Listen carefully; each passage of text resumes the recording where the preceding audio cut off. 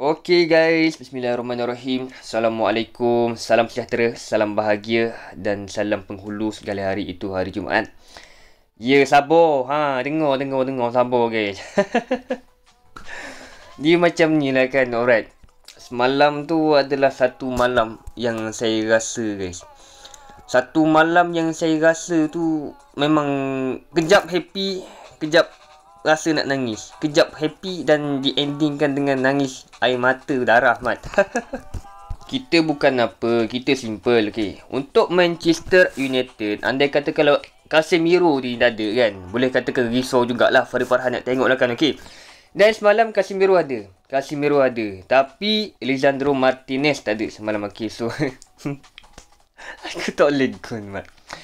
Martinez tak ada. Macam biasalah kan, digantilah dengan si Harry Potter korang ni kan. Yang korang minat sangat ni kan. Aku dah kata dah kan. Orang kata masukkanlah Maguire balik kan, rindu. Rindu punya rindu. Okey. Saya dah kata semalam kejap happy, kejap tak happy guys. Okey. Semalam yes, kita punya Sabitzer kan, kita punya Jack Sparrow untuk Manchester United kan menghasilkan gol pertama. Alright. And then second tu terjadinya lah gol sendiri oleh Malaysia. Okey, untuk gol Malaysia ni bagi saya tak ada problem membuka, sebab kalau kita tengok kan, okey, member opponent dah shoot, so dia macam nak clear lah kan bola gitu. Dia benda ni basic lah untuk defender lah kan. Okey, so bukan dia seorang je, banyak je defender yang pernah buat lakukan macam ni kan. Okey, so terjadinya on goal pertama lah kan. Okey, on goal pertama mat. Okey, dan kedua gol balik untuk si Jack Sparrow kita ni. Dan saya kata simple, Manchester United guys, 10 game minit terakhir tu memang satu benda yang memang menakutkan guys. 10 minit terakhir tu dia umpama 10 jam. Bila nak habis pasal memang gitu mat. MU ni last minute memang opponent akan serang, dia jadi macam tak tahulah jadi apa guys.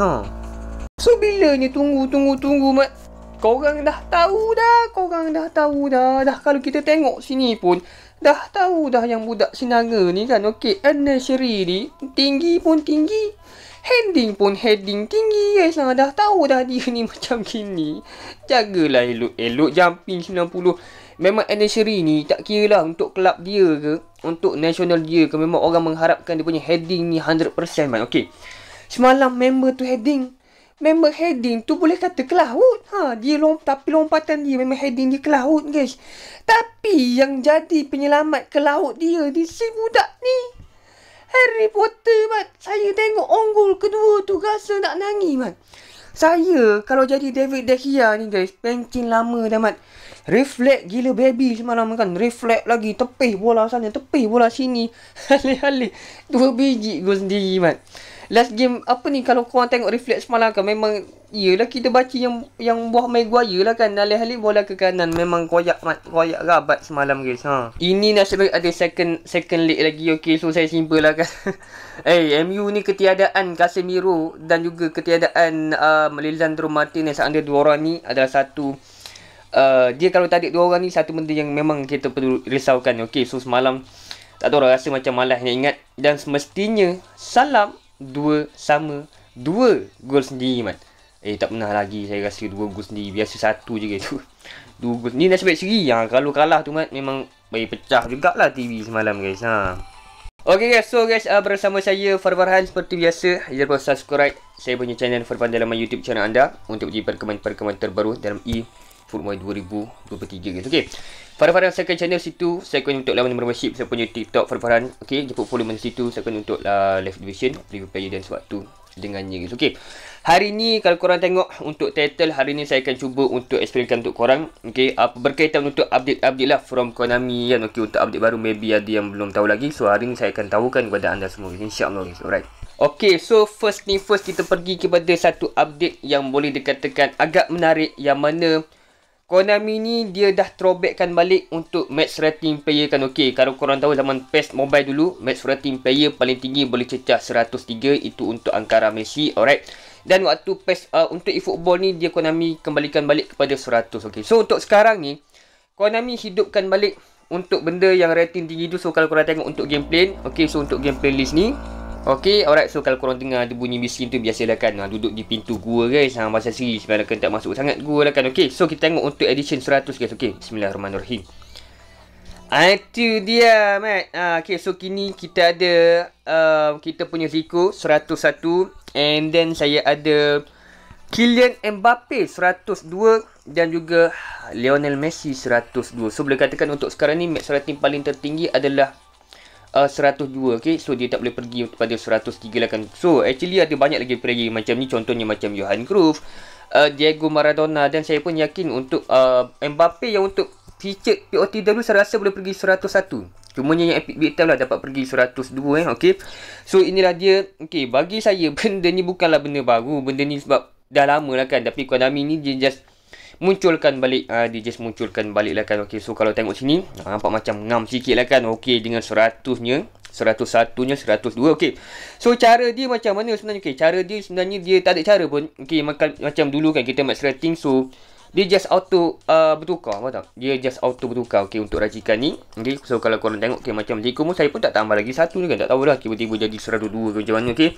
yang ni saya tak buat apa, just untuk racikan yang dulu saja guys. Okay, so yes, Messi, Mbappe, Zico. So yang saya ada, saya rasa 3 orang kot. Saya tak sure sebab saya tak check lagi. Okay, so limited edition Son Heung-min midfielder dan juga Muhammad Salah lah kan. Alright, so ni untuk bahagian satu tim lah kan. Alright, okay guys. Okay, so ni untuk bahagian sini. Okay, so I hope korang faham lah untuk berkaitan sini. Dia tak perlu nak racikan apa pun. Dia just guna continue yang asal sajalah guys.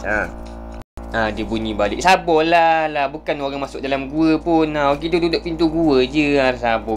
Bising bunyi kan. Okay, Seterusnya kita pergi kepada capacity player lah kan. Okay, so untuk capacity player. Okay, so macam mana nak tambahkan? Macam korang tengok sekarang saya dah 550. Okay, dia capacity ni boleh tambah kepada 900 player. Okay, kepada 900 player. Dan total untuk 50 orang player adalah bertotalkan 500,000 GP. Okay, so benda ni bagi saya tak adalah mahal sangat. Tapi untuk yang macam tak ada GP, maybe dia akan terasa sikit lah kan. Okay, sebab tu saya kata waktu zaman dulu, okay, bukan waktu zaman dulu lah, waktu dulu-dulu saya kata memang kena kumpul GP. Sebab GP memang sangat adalah satu benda yang sangat-sangat penting lah kan. Okay, so yes, alright, berkaitan untuk capacity dah beritahu, berkaitan untuk match rating saya dah bagi tahu. And then seterusnya berkaitan satu benda yang actually Konami benda ni bukan baru benda ni bukan baru sahabat. Okay, so kalau korang tengok sini. Okay, so untuk saya punya battalion lah kan. Okay, simple. Kita ada satu benda baru yang mana kita boleh tambah untuk skill training. Okay, so untuk skill training ni, apa yang saya dapat ketahui, cumanya dia ada pembaharuan sini. Okay, apa yang saya dapat ketahui, benda nak dapatkan untuk additional skill ni adalah random. Sama macam PES Mobile dulu, mana kita tak boleh pilih. Okay, sini kan contohnya dia ada bermacam-macam lah. Dia ada suggest fan, double touch, flip-flap. Okay, so korang boleh scroll sini, ada banyak lah kan dekat sini. Cumanya semua skill dekat sini ni kita tak boleh nak pilih kan. Kita tak boleh nak pilih. So benda ni just random saja. Okay, and then cumanya tambahan dia, contoh macam Bisaka saya ni, kita boleh tambah banyak lah kan skill dia. Kepada dulu memang had dia kepada 10 skill saja. Okay, contohnya kalau player tu dah ada 10 skill, so dia tak boleh tambah. Okay, sekarang ni player tu ada 10 skill. Okay, sebagai contohnya player tu dah ada 10 skill. Alright, so macam siar ni pun boleh tambah lagi kepada 5 lah kan. Okay, so itulah kelebihan baru dia kan. Okay, tapi ada lagi dia punya kelemahan sikit, yang mana sini saya ada baca komen. Tengok semua yang mana komen dan kalau macam saya ada tersilap, I hope korang dapat betulkan Ini contoh lah kan. Okay, kalau korang tengok untuk skill saya ni. Okay, untuk Bisaka ada double touch Messi, chop turn CR. Dan bila saya tekan additional skill ni, saya tambah add new player skill, dan tiba-tiba saya dapat dia skill yang sama dalam ni akan boleh dapat pula. Faham tak? Macam saya rasa PES Mobile dulu, kalau benda dah ada gini, saya rasa macam dia tak termasuk kot dalam ni kan. Tapi yang untuk yang sekarang ni, okay, contoh kan sini ada dah double touch. So saya tekan tambahan skill ni, akan dapat balik double touch.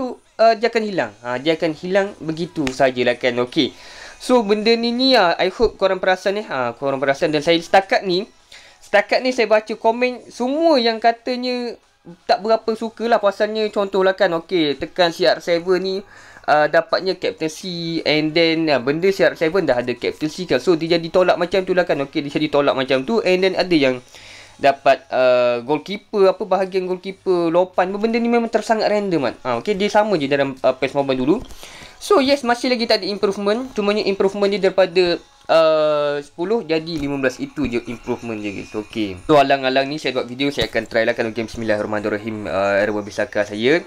Okay, so untuk Bisaka guys, okay, macam saya cakap, simple. Bisaka ni memang defender dia gila mat. Cumanya dia punya passing lah kan tak ada kan. Okay, defending dah sodap, ada double touch, top turn, cut behind and turn, man marking, interception, blocker, sliding tackle, aquatic clearance, fighting spirit. Satu je tuan-tuan. Satu je saya nak Konami.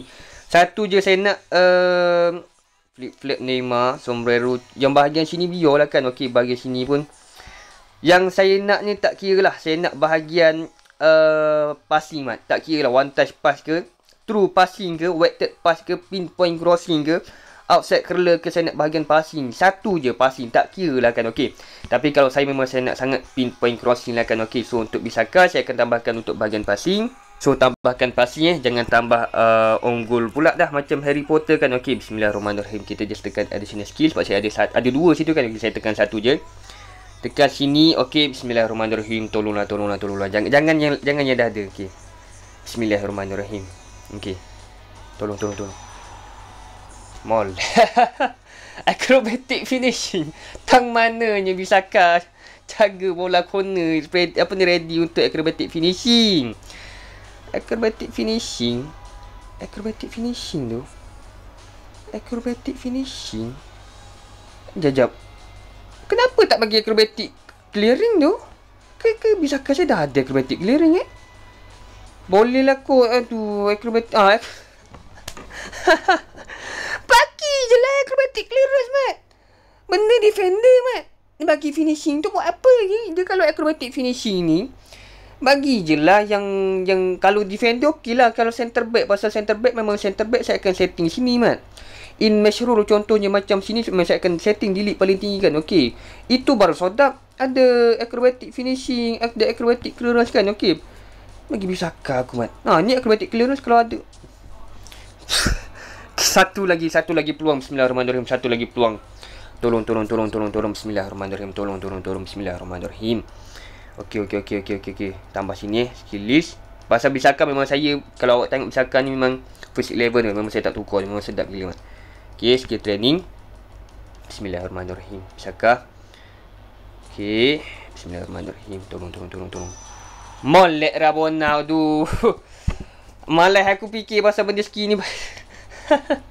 Aku nak bahagian passing Rabona pula dah matang. Mana Bisaka nak sempat Rabona lah kan. Okey, tapi tak apalah, at least Bisaka ni banyaklah skill dia kan. Okey, tu dia mat. Okey, so tak ada, dia tak bubuh sini. Dia bubuh kat mana dia tak ada sini tu.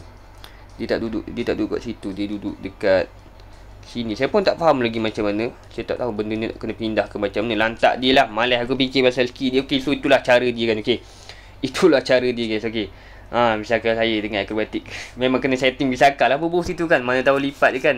Okey, cantik lah. Okey, so seterusnya berkaitan untuk legacy. Okey, so untuk transfer legacy ni actually satu benda yang very disappointed juga. Sebabnya waktu tu kita ingatkan legacy transfer ni yang mana kita boleh reset balik progression kan. Untuk mana kita boleh reset balik yang mana tersalah racik. Yes, saya pun ingatkan macam tu, tapi alih-alih bukan guys. Okey, so bukan. Okey, so apa benda legacy transfer ni? Kalau korang tengok kita ada legacy transfer dekat sini.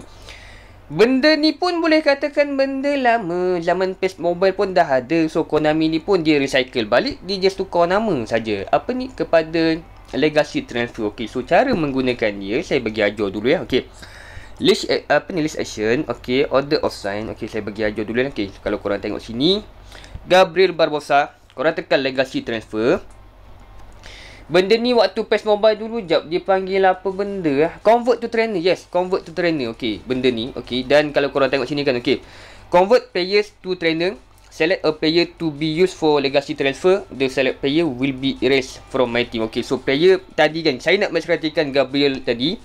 Okey, so saya akan pilih sini Saya akan pilih sini dan kita akan saya player yang saya pilih dekat sini dia akan hilang. Dia akan korbankan sebagai dia akan berubah menjadi trainer lah kan. Okey, yes, benda ni benda lama. So Konami just tukarkan. Okey, so sini tak kira lah kan. Okey, tapi korang takkanlah korang nak tekan yang untuk korang lock macam ni kan. Janganlah. So korang tekan lah yang mana korang rasa berbaloi. So ini saya bagi contoh. Okay, macam sini Gabriel Barbosa. So tekan sini. So dia adalah filter sini kan. Okay, tak kira korang nak setting macam mana. So Gabriel Barbosa dia tekan sini. And then confirm. Okay, kalau korang tengok sini dah match rating level dia 34/34. Okay, progression point 66. Okay, so saya just confirmkan saja. Okay, confirm. Alright, so kalau lihat daripada 30 jadi 34. Okay, transfer. So yang ni yang ini yang saya tak berapa faham sebenarnya. Jap, saya try tengok adakah kita akan dapat GP ataupun kita benda ni akan gunakan GP balik kita ke. Saya pun tak faham lagi sebab benda ni first time lagi untuk saya. So jap kita tengok Bismillahirrahmanirrahim. Okey, 43. Alright, okey. So kita tekan sini. Okey, so kalau kita tengok sini kan. Tak faham. Benda kita korbankan player dulu. Kalau korbankan player makin dapat GP. Apa pasal sekarang ni korban player makin kurang GP mat? Benda ni tak faham tu Konami guys. Apa dia? Dah lah benda tak capai full match rating kan. Okay. Saya tak tahulah kan apa pembaruan yang dia masukkan. Sepatutnya yang berkaitan GP tadi tu kita makin banyak GP kita. Faham tak? Sebab kita player tu kita adjust dia, kita renovate dia jadi pada trainer. So kita akan dapat GP. Saya rasa laman PES Mobile dulu macam tu. Dan tiba-tiba sekarang ni daripada yang dapat GP jadi hilang GP man.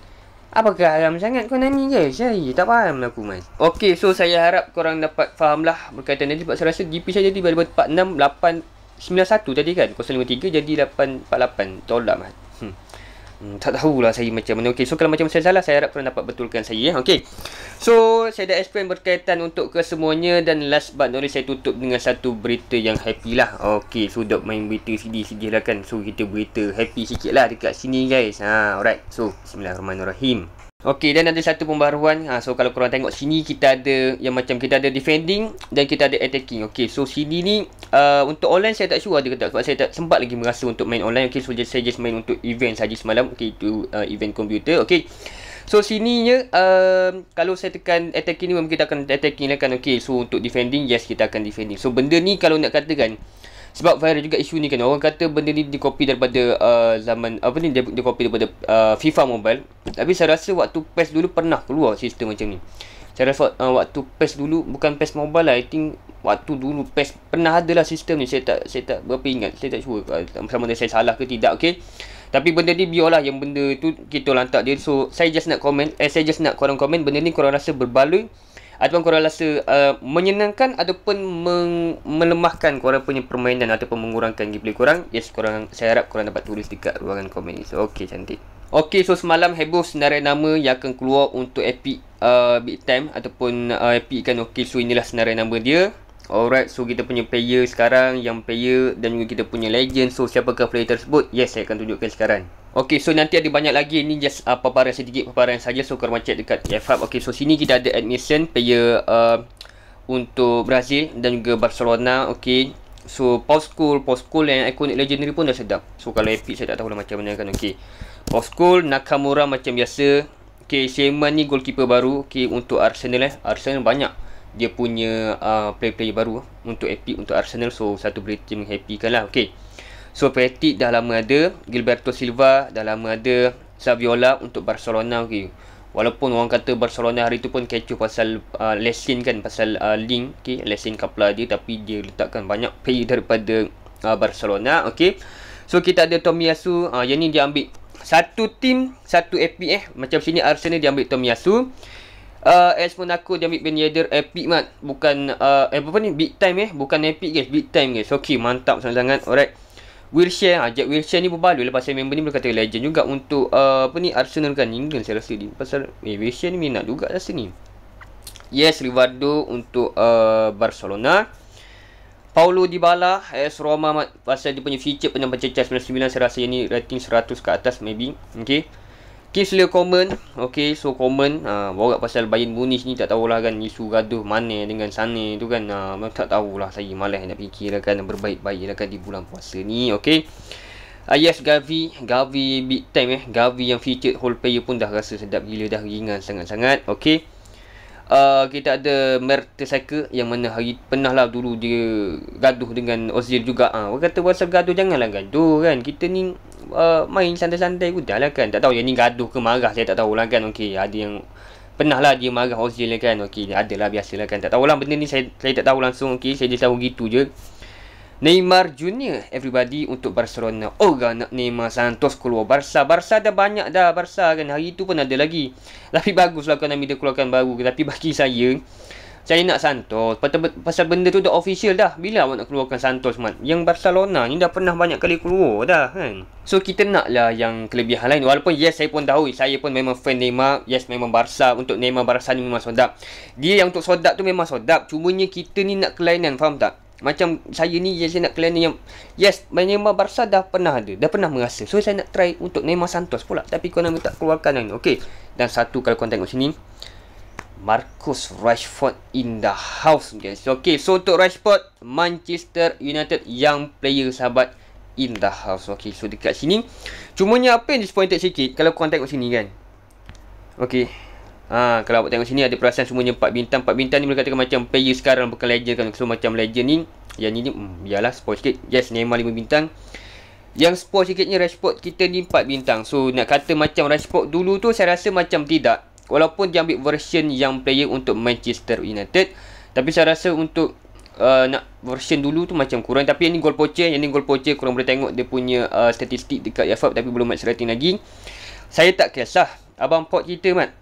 Saya mengharapkan benda ni dapat throwback balik. Okey, untuk Rashford kiri, Adriano kanan ke. Memang kena mat, memang kena sangat-sangat kan. Okey, rating dulu memang kita ingat lah, Rashford dulu rating 102 mat. Tapi untuk sekarang ni, Rashford ni tak tahulah saya berapa rating dia lah kan. Okey, tapi inilah satu berita yang saya rasa kita menghappykan sikit lah kan. InsyaAllah. So doakan yang baik-baik, mana Rashford akan kembali power macam yang dulu. Okey, so sini kita ada Rafaelio. Yes, macam saya cakap, sebab tu saya rasa yang ni dia tak padu sangat. Sebab yang ni dia just macam like satu team, satu feature kan. Dia just satu big time. So dia just ambil yang biasa je, 4 bintang je. Okay, Lautaro Martinez untuk Inter Milan lah kan. So setiap team ada dekat sini. Okay, so kecoh juga mana Neymar. Dia ada, bukan Neymar lah, dia ada kita punya e-football point nanti kan. Untuk shop tu, e-point shop tu kita boleh beli untuk baju macam ni lah kan. Okay, so dulu pun pernah waktu tu yang kita boleh beli Ronaldinho gold ball. So dia dapat percuma baju tu. Itu memang throwback lah. Sebab waktu tu PES Mobile 2019 kan 20, saya tak ingat saya. Okay, so inilah yang barisan-barisan yang akan keluar. So saya harap korang dapat tulis dekat komen, korang rasa happy ke tidak untuk barisan kali ni guys. Tapi untuk saya cakap awal-awal lah, Rashford ni kalau nak bagi throwback macam dulu tu tak mana kot. Sebab dia ni pun dia just rating biasa je. Dia 4 bintang tapi nanti akan full jugalah. Kita match rating akan full 5. Cumanya yang ni throwback sikit tu boleh lah saya rasa. Tapi kalau full tu tak sure lagi guys. Tak sure lagi minta maaf Sebab kalau tengok si Rashford 83, Leo 84. Okay, Rashford 83 man. Okay, aku Gavi common lagi tinggi man. Memang aku tak bagi harapan lah. Okay, gitu je saya boleh katakan guys. Okay guys, so right, sebelum tu saya nak tutup lah dengan hari ni dengan draw POTW lah kan. Okay, bagi happy ending sikit. Alright, so sini kalau korang tengok, okay, saya ada baca komen ramai sini dapat player-player dekat momentum dribbling ni. First draw dapat Vini, first draw dapat Mitoma. Saya just nak cakap satu je, congratulations untuk anda semua. Okay, so memang rezeki korang semua dapat player-player macam tu guys. Okay, so macam saya dapat juga 4 bintang lah kan. Okay, macam biasa 4 bintang 3 bintang memang dalam kamu saya untuk draw ni memang tak pernah dapat, sekali pernah dapat seumur hidup. Itu Roberto Carlos kan. Okay, Vini rating dia paling tinggi 101 sebab feature pernah keluar 100 dia punya rating lah kan. Okay, so sini right, so saya dah draw semalam. Okay, gameplay sekejap. Semalam saya dah draw lah kan. Boleh katakan draw ni yes, tak tahu nak target apa. Sini memang sedap. Yang ni saya tak sempat guna lagi, saya nak guna. Pasal benda ni AJ ni bawa-bawasan England, memang England kan. Dia ni dekat Twitter memang kecoh mat. Pasal memang orang kata sedap. Dia ni memang kata sedap. Saya tak try lagi dan hari ni baru rasa nak try dia. InsyaAllah hari ni saya free, saya akan cuba untuk try dia. Okay, double touch Messi, flip Neymar lah kan. Cantik. Kena kan. Okay, ini baru betul berbaloi kan. Kalau nak tambah skill ke apa. Tapi saya tak sure POTW boleh tambah skill ke tidak kan. Okay, so penutup tirai untuk kali ni Farhan. So siapa saya target Siapa saya target untuk kali ni KDB dah ada, Messi dah ada, Delete dah ada, Alberto ni pernah dapat, memang pernah dapat. Dia memang hantaran dia sedap. Cumanya Rupa dia ni macam John Wick kan. Rupa Roberto macam John Wick. Okay. Cuk Elsa boleh jugalah. Lorenzo Molina. 2 orang ni je. Lorenzo ni tak apa lagi. Jangan. Tolong jangan Lorenzo. Sebab Lorenzo ni saya dah ada yang untuk nasional dia. Saya dah ada di punya Napoli. Okay. Macam Molina saya ada Argentina. Untuk Atletico ni saya dah ada lagi. Okay. Furuhashi. Okay. Semua saya target kecuali budak cenanga Lorenzo. Kan. Rupa dah macam Martinez kan. Tapi tak tahulah. Aku rasa dapat Lorenzo kan. Alright, so bismillahirrahmanirrahim. Penutup tirai untuk kali ni guys. Okay, alright. Okay, saya tak target sangat Messi pasal kita Messi ni, kita fans ni tak ni sangat. Pasal Messi pun saya dah ada POT dah dia. Alright. Bismillahirrahmanirrahim. Okay, free draw. Come on. Jangan Lorenzo. 5 bintang pun tak happy trade ni. 4 bintang happy mat. 4 bintang happy. Furuhashi guys. Okay. Siapa Molino. Memang nak yang dah ada. Betul lah saya kata. Tapi baik dia lah. Sebab Molino yang untuk Atletico Madrid saya tak ada lagi lah. Okay. Untuk Molino Atletico Madrid saya tak ada lagi. So saya ada yang untuk Argentina lah kan. Okay. Daripada dapat Lorenzo yang dah ada tu boleh lah tukar sikit lah kan. Tukar selera sikit lah kan. Okay. So sini yes saya dapat Molina ni orang kata dia padu mat. Molina saya tak tahulah. Tapi orang kata member ni terus right back yang sedap lah. Bukan nak sedapkan hati, memang sedap. Okay, so untuk Molina ya saya ada Argentina 1. Saya ada untuk version baru tadi. Okay, order of sign. Alright. Okay, cantik gitu guys. Okay, so cantik lah kan. Okay, ni saya dah kata Lorenzo saya dah ada. Yang untuk Napoli lagi, Itali lagi, dah banyak dah Lorenzo saya ni. Okay. So guys, itulah saja untuk video saya kali ini. Saya Farhan ingin memohon maaf jika ada tersalah silap kata, tersasul bahasa, tersalah informasi.